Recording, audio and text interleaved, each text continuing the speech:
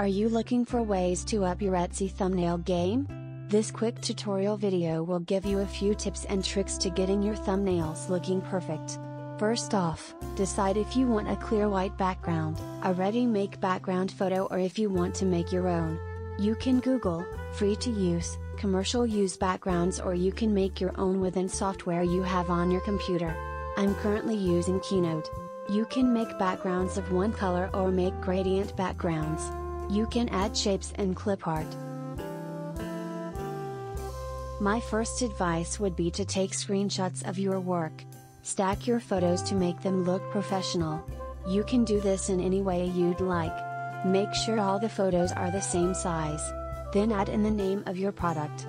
Lastly, add a shape onto the page and write inside the shape a distinguishing feature, such as how many pages or limited sale price. For some tips on other images for your listings, use the same backgrounds as your thumbnails. Take screenshots of your best pages and create eye-popping images. Name the pages that you're offering above the images so customers know exactly what they are getting. Try to arrange your photos evenly.